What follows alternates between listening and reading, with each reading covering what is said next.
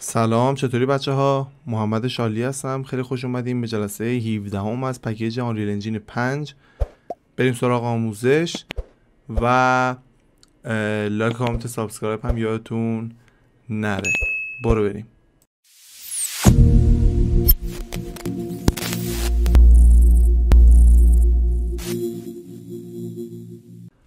خب بچه ها، این جلسه قراره در مورد یه سبک نور صحبت بکنیم. نمیخوام خیلی نورپردازی الان بگم بهتون، چون در مورد نورپردازی 2 جلسه قبل کامل بهتون توضیح دادم که نورپردازی داخلی چجوری انجام بدید و ترفندایی که لازم بود در مورد آنریل انجین گفتم بهتون.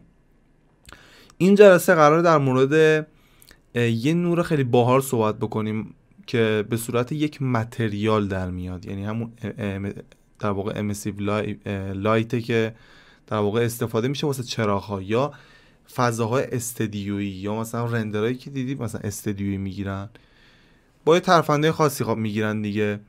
این جلسه قراره در مورد حالا اون صحبت بکنیم، ولی روی این صحنه قراره کار بکنیم و ببینیم چجوری میشه یکم در واقع با قلقاش آشنا بشیم، مثلا چجوری بسازیمش.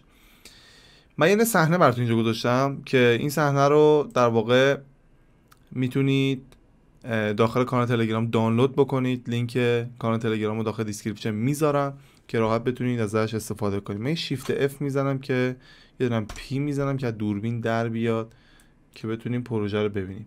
بچه‌ها اینجا این دیواره ها حالا یه حالت شیشه‌ای گرفته که حالا مهم نیست، داخل آنریل درست میاد. اینجا یه سری حالا آبجکت و این چیزا هم داریم که حالا اینا میتونیم حذفش کنیم. مثلا اینا رو حذف می‌کنیم، فقط یه دونه میذاریم باشه. پرده ها اینا رو حالا داخل آنریل حذف می‌کنیم و کف هم حالا داخل آنریل میذاریم. یعنی این کار خیلی ساده رو میشه داخل آنریل انجام داد. بچه‌ها یه نکته ببین، من موقعی که فایل‌ها رو میذارم داخل تلگرام سعی کنید که مکس داشته باشید. من فایل اکسپورت آنریل رو نمیتونم براتون بذارم چون که احتمال داره که یا تکسچرها رو نشناسه یا اصلا یه مشکلاتی پیش بیاد. برای همین سعی کنید مکس داشته باشید، چون اصلا تو کل آموزش ما قراره کلا از آبجکت های مکس استفاده کنیم، چون آبجکت های مکس هم تنوع زیاده هم خب کیفیت خیلی بهتری داره. بریم یه اکسپورت بگیریم از این صحنه و ببینیم چه جوری میشه. قبل اینکه اکسپورت بگیرم بچه‌ها اینجا میایم داخل لایه ها، مثلا دوربین نور ما داریم میگه. خب من این رو مثلا کلا حذف میکنم، رو اولی کلیک میکنم، شیفت رو میگیرم، رو آخری هم کلیک میکنم، اوکی میزنم، سلکت میشم و دیلیت. همین، اصلا چیز خاصی نداره. و حالا سیو هم میکنم که در واقع این فایل براتون سیو بشه. اکسپورت رو میگیریم از این قسمت دیتا اسمیت، اکسپورت رو میزنیم و منتظر میمونیم که اکسپورت گرفته بشه و خیلی راحت هم گرفته شد. با مکس دیگه کار نداریم، حالا فعلا این پایین باشه. میایم داخل آنریل و یه بلنک خیلی ساده، آدرسش هم که حالا همینجا میدیم و با همین است که برامون یه صفحه جدیدی باز بکنه و که بتونیم ازش استفاده بکنیم. خب آنریل برامون باز شد. ناکن این صفحات ناکن پایین هیچی نیست، کلا خراب شده اصلا آنریل. اینو میایم میذاریم روی این که یه بار یه رفرش کوچیک میشه و برامون باز میشه. میایم این قسمت دیتا اسمیت، فایل ایمپورت و اینجا این فایل رو واردش میکنیم. بیارم پوشه براش درست میکنیم به نام TDD. اوکی و میگیم که متریال و جیومتری برامون بیاره. من یادم باشه که این نورا رو کلا پاک بکنم که اصلا هیچ نوری هم داخل صحنمون نداشته باشیم که بتونیم از اون نور امیسیو لایت استفاده بکنیم. بریم داخل پروژه. یه نورپردازی اینجا داره که اصلا به درد ما نمیخوره. میایم عقب، اینم پاکش میکنم، میذارم رو آنلید که ببینم این دوربین و اینجور چیزا رو همه رو من برش میدارم. همین. یه صفحه هم اینجا داریم. صفحه رو میتونیم حالا فکر میکنم که خالی باشه، اینو برمیداریم میذاریم رو این، در واقع اینو تیکشو برمیداریم اینو زدیم میکشیم بالا، چون کف ما زیرش در واقع روشنه. اینو بیاریم بالا در همین. عالیه. اینجا می چک بکنیم. عالیه. بگو همه چی خیلی خوب و ایزی اومده. خب پرده ها هم بچه ها، این پرده ها رو میبینید اینجا، اینو میدیم پایین که فعلا با اینا ما کاری نداریم. 5 هم که نداریم که اوکی. خب الان میزنم روی لیت. کلا صحنه ما خاموشه اصلا. اگه من بیام یه نور بذارم ببینید کلا صحنه ما خاموشه. اینو من برش میدارم. بریم بچه ها، یه سری نورها هستن مثلا نکنید بریم بچه ها، یه سری نورها هستن اینجوری مثل این لوستر برای ما در واقع روشنه. یه نکته ای که هستش نکنید بچه ها، این نورا اینجا بود، من اینو برداشتم پاکش کردم نورا رو. اینم مثل این که کلا آبجکتش کاتگوری نور بود و اینجا داخل آنریل نکنید برای من هیچی نیومده. در واقع کار اصلی ما با اینه. خب و حالا میذاریم حالا این دوربینا فعلا باشه. بذارید من اینو مثلا اینو میتونیم برداریم فقط رو دوربینا رو مثلا حذف کنیم. دوربینا البته داخل کار نمیاریم ولی خب حذفش میکنیم میگه. اگه این نور برای ما آبجکتش رو لازم داریم ما. دوباره اکسپورت میگیرم که اونجا دوباره من رفرشش بکنم. من این فایل رو براتون سیو میکنم که شما دوباره رفرش نکنید. دوباره اکسپورت روی این فایل. اوکی. حالا یه بار رفرش بکنیم اونجا برای ما میاد. حالا خوب شد که دوره ای هم شد حداقل این حرکتی که می‌خواستیم بزنیم. قسمت تیردی میایم اینجا و ری ایمپورت رو میزنیم. اوکی. ملزمونیم تا این ری ایمپورتش انجام بشه. اینجا یه لوستر کوچیکی نکنید اضافه شد. ما با این خیلی الان کار داریم که میخوام از این نور استفاده کنیم.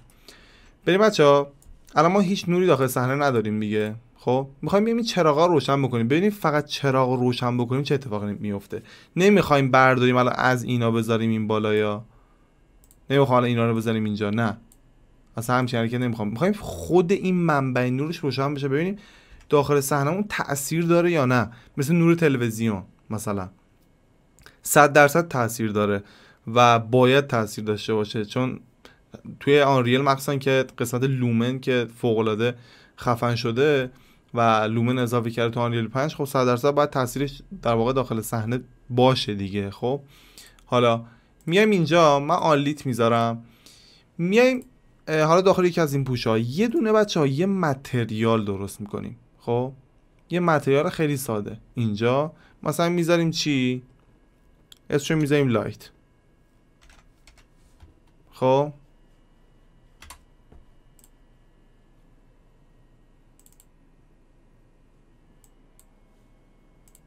بچه‌ها قسمت متریال میرسیم ها، اصلا نگرانش نباشید.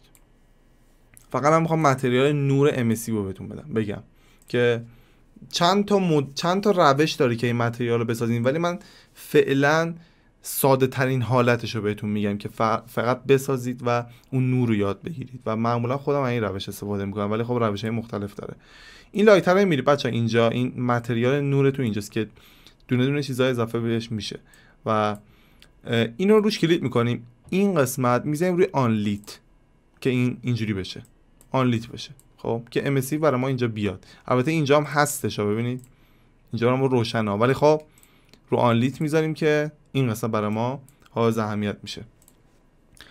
روی کیبورد دکمه کلیک در واقع 3 شماره 3 رو یه بار کلیک میکنیم، یعنی روش نگه میداریم، یه دونه کلیک سمت چپ میزنیم. خب 3 سمت این حالت کیبوردایی که ماشین حسابی هستن اون 3 رو بزنیم برای ما نمیاره ها. خب 3 که بالای کیبورد F5 F2 اینجا اون بالا هستش، پایینش شماره داره دیگه. 3 روش کلیک میکنیم و در واقع نگهش میداریم و کلیک چپ موس رو میزنیم.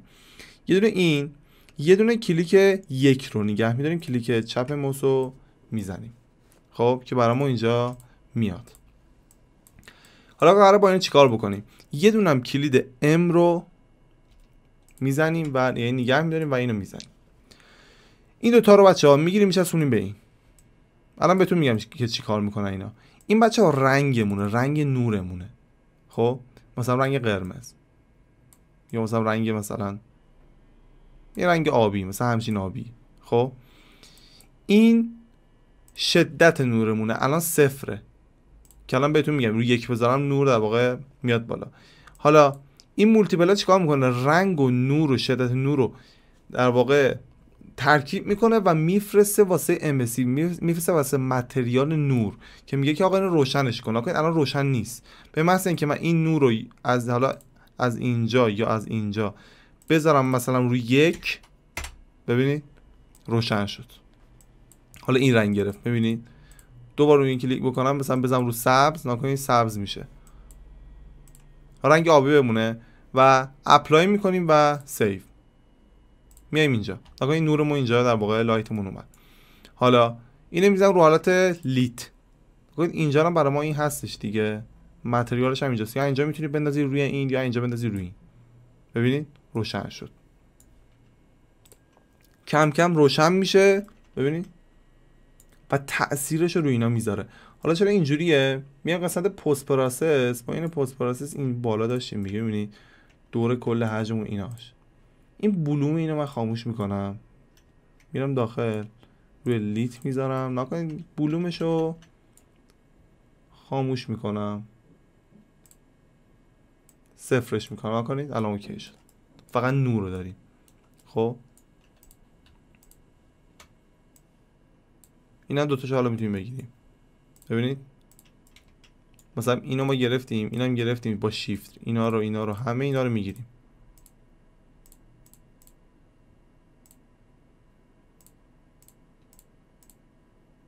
کل اینا رو سلکتشون میکنیم به این صورت. عالی. اینو برمی داریم میندازیم اینجا، همه اینا نور برای ما میگیرن. حالا البته تو داخل مکس حالا اینا رو اگر گروپ بکنیم یا با هم دیگه اتچ بکنیم، یک بار نور میدیم بهشون، در واقع یه بار سلکت کنیم بقیه میگیرن. حالا من یادم رفته بود. ببینید الان همشون برای ما نور گرفتن. ببینیم چیزی جانمون نه اوکیه. حالا میذارم روی لیت، نگاه کنید چه تأثیری داره داخل صحنه میذاره. قشنگ اون تأثیرش رو میبینیم و میبینیم که داخل صحنه میتونه خیلی خیلی مهم باشه. خب حالا من این متریال میارم اینجا، شدتش حالا میام اینجا شدتش مثلا میذارم 5 تا سیو نزنید اعمال نمیشه. یا اپلای سعی کنید سیو اپلای جفتشو بزنید. الان مثلا یکم کمتر شد، مثلا میذاریم 1/10 سیو میکنیم، ببینید نور کمتر شد، تأثیرشو دیگه تو محیط اونقدر نمیبینیم. میذاریم چقدر؟ مثلا 4/10 سیو میکنیم، ببینید کم کم داره روشن میشه. نکنید اطراف هم روشن شد اینجا. این قضیه بچه خیلی مهمه. امکان داره داخل صحنه‌تون مثلا یه سری همچین نورایی باشه و تأثیرشو داخل محیط بذاره و شما مثلا متوجه نشید و ببینید که مثلا همچین نوری مثلا کجا بود و کجا، چرا مثلا اینجوری، چرا سایه از کجا اومده و فوق العاده مهمه. حالا مثلا نور اینو حالا میتونیم بذاریم حالا روی این، بذاریم یکم گرم بشه صحنه. این تمپرچر هم بچه حالا با پارامترهای مختلف میتونیم حالا تنظیم بکنیم، ولی خب مهم نیست الان. ببینید خیلی چیز باحالیه، خیلی باحاله.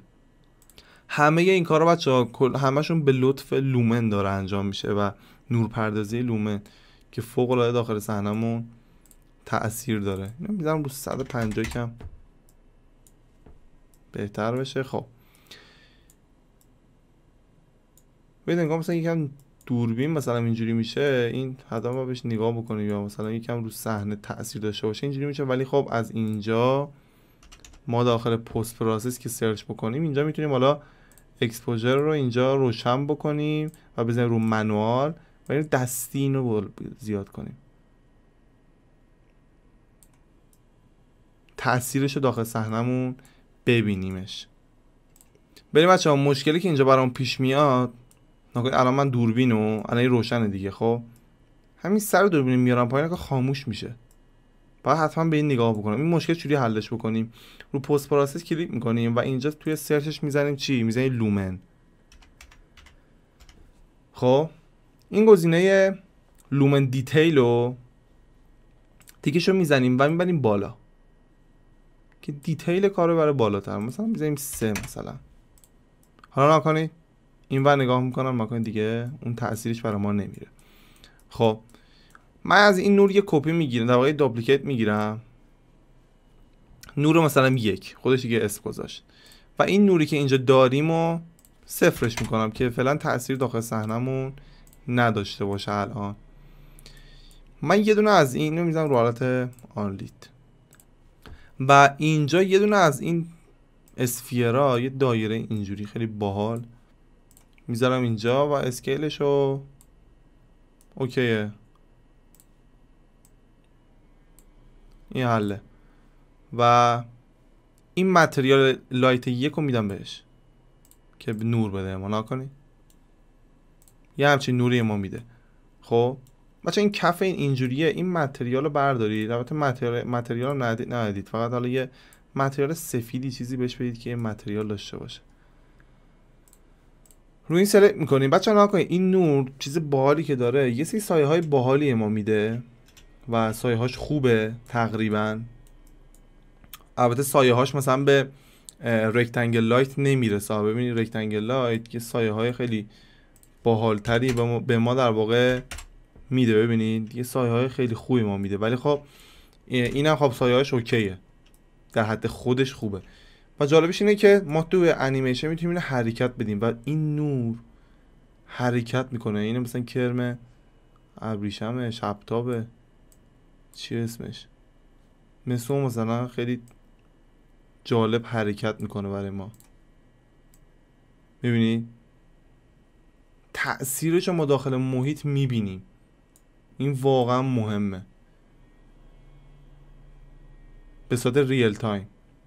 این خب خیلی میتونه توی مثلا ما یه شمعی روشنه یا مثلا یه چراغ خوابی روشنه یا مثلا به عنوان مثلا به چراغ خواب مثلا یه دفعه تو انیمیشن مثلا یه سری انیمیشن مثلا هست مثلا میذاریم چراغ خواب مثلا تکون میخوره، همزمان نورش اینجوری تکون میخوره، مثلا بالا سرش مثلا زلزله ای چیزی میاد، این همزمان نور باش تکون میخوره. خیلی کارو واقعی میکنه و فوق العاده میتونه در واقع توی کار تأثیر داشته باشه. اینجا بچه‌ها توی کلا نور من اینو حذفش بذارید باشه.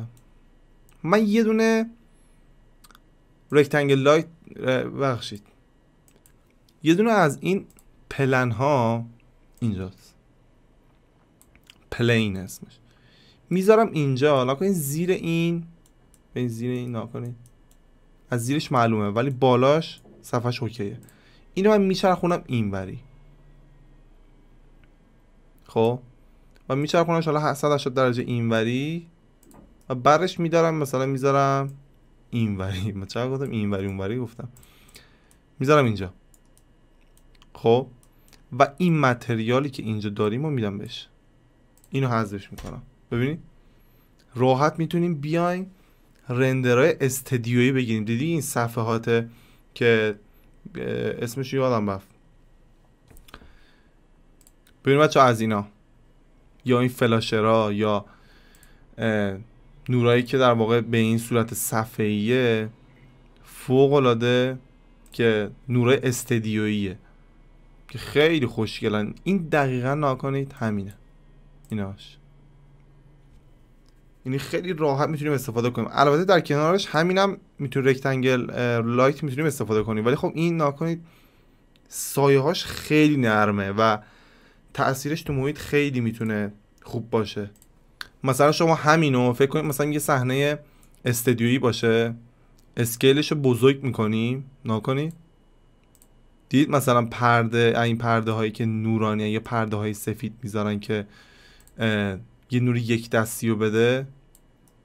ببینید خیلی چیز باحالیه و تأثیرش رو محیط فوق العاده است.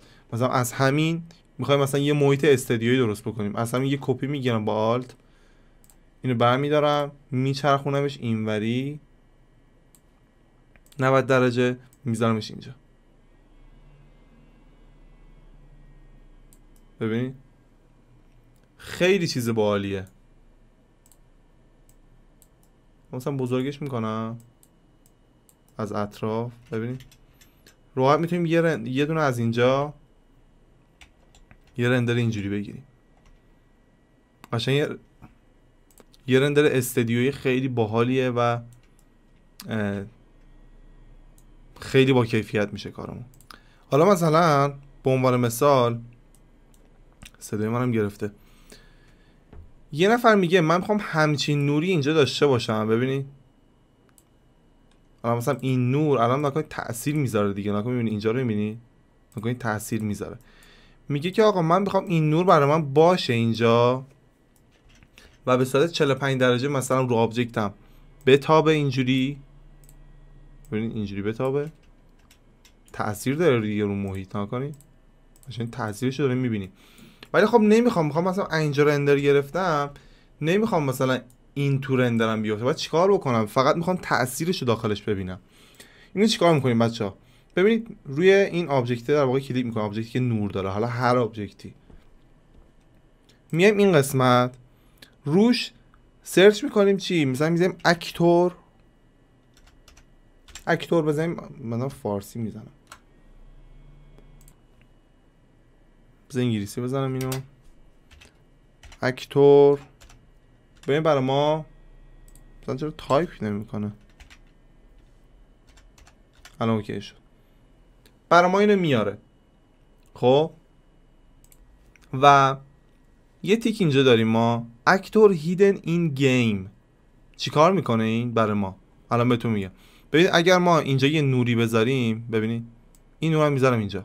خب دکمه جی رو بزنم، ببینید این میره میاد چون میخوایم رندر بگیریم دیگه مثلا. ولی این نمیره، این میاد برای ما همین کار میکنه. روش کلیک میکنیم اکتور رو بزنیم، این تیکو بزنیم. الان نکنید جی رو بزنم این میاد اما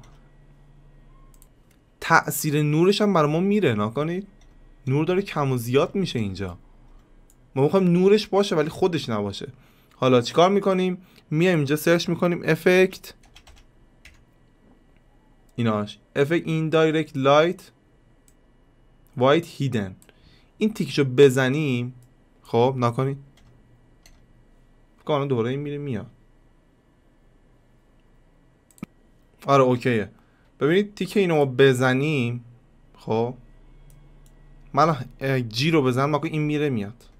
نکنید بچه‌ها این نورش الان فکر میکنم که الان یه سری نور هستش اینجا. خب این نور خود صفحه اینه، یعنی نور خود اینه، یعنی باستاب اینو حذف نمیکنه. نوری که تأثیر میذاره روی اینه. این نوری که در واقع اینجا سفیده، صفحه سفیده، باستاب این میخوره به این میاد. ببینید الان من اینو حذفش بکنم، ببینید اینجا رو جی رو بزنم بکنم این نوره هست. فقط این صفحه چون سفیده مثل آینه خیلی کم رنگ روی این تاثیر میذاره. حالا به متریال هم بستگی داره ولی خب ما تاثیرشو میبینیم. ببین الان من اینو بردارم نکنید تاثیرشو میبینیم. حتی اگه اینجا این چیزش کنم در واقع هیدنش بکنم ولی تاثیرشو ما اینجا داریم. همین که اینو من بردارم، مشکلی که اینجا داشتیم من تیک اینو زده بودم، حواسم نبود. تیک اینو من زده بودم به خاطر همین نور ما داشتیم داخل صحنه. ببینید الان من تیک اینو میزنم، نکنید نور روشنه خاموش، روشن خاموش. یعنی تأثیر اینو ما داخل محیط ما میبینیم. بذار اصلا من کلا اینو حذفش بکنم، مثل اینکه خیلی درد سر داره برای ما. ببینید الان بردارم، من تیکشو نزدم و بردارم کلا تاثیر نور میره. جی رو بزنم، اینو بزنم و برمیگرده. الان دوباره اینو بزنم، ببینید تأثیرشو میذاره داخل محیط. جی رو بزنم اون تأثیرش در واقع میمونه داخل محیط. این خیلی مهمه. مثلا رو حالت پس ریسینگ هم بذارم نکنید تأثیرشو میبینیم ما. بیان زوم بکنم ببینید چه نور خوبیه، واقعا فوق العاده است.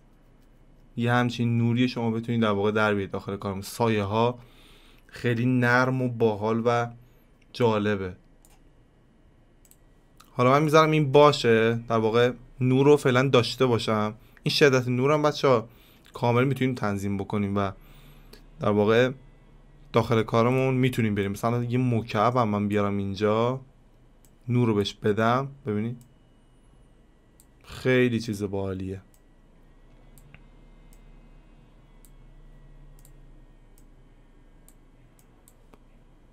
کلا بچه‌ها جسم فرق نمیکنه چی باشه، اصلا فرق نمیکنه. همین الان نکنید من اینه دیگه بیه خود این نور گرفت، اینم خاموش میکنیم. اصلا فرق نمیکنه که چی میخواد شما در واقع بهش نور بدید. حالا من یه پلین میارم،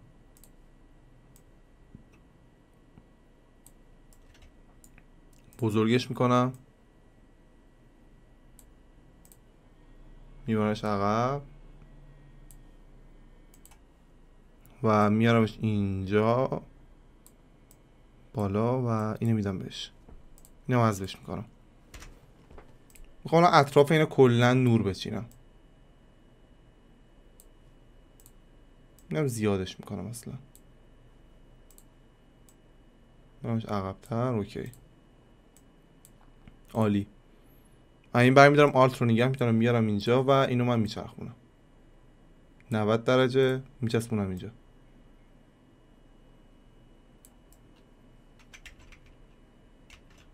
اصلا مهم نیست بزنه بیرون. اینو میگیرم اینجا و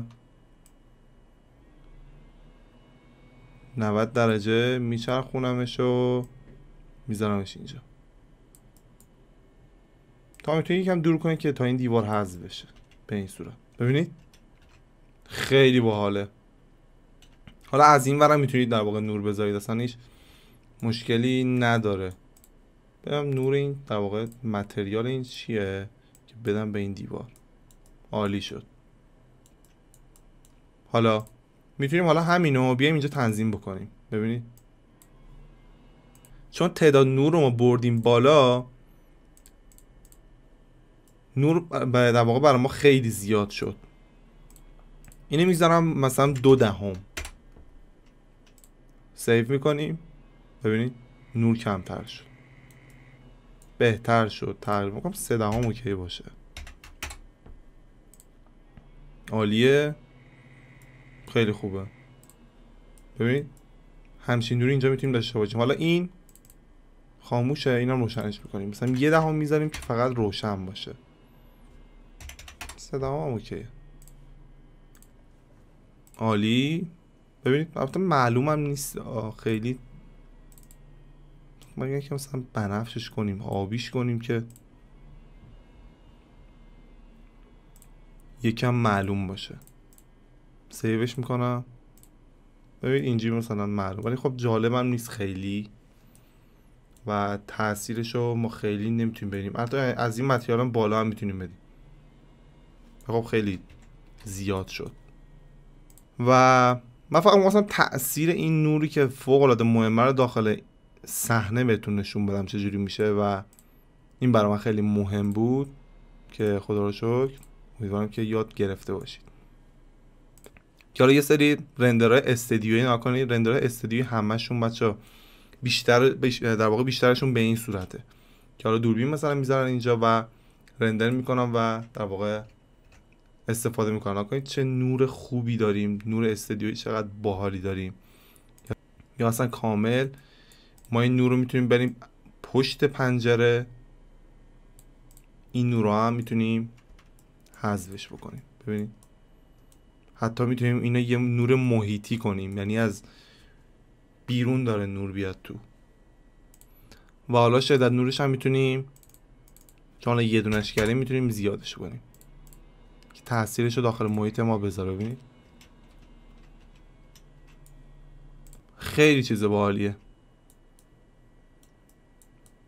یه همچین نوری دوباره رو کمتر میکنیم 0.8 عالی.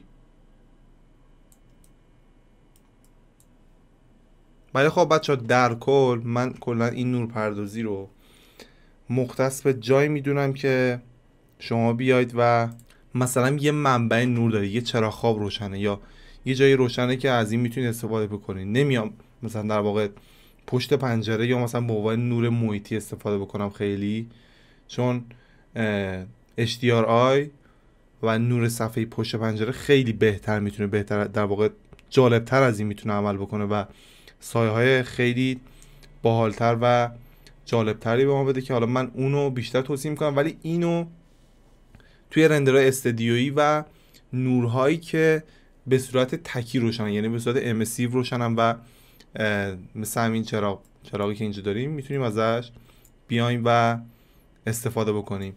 همین، مرسی که تا آخر آموزش ما هم بودید و این آموزش نگاه کردید و لایک، کامنت و سابسکرایب هم یادتون نره. تا جلسه بعد، فعلا خدا نگهدار.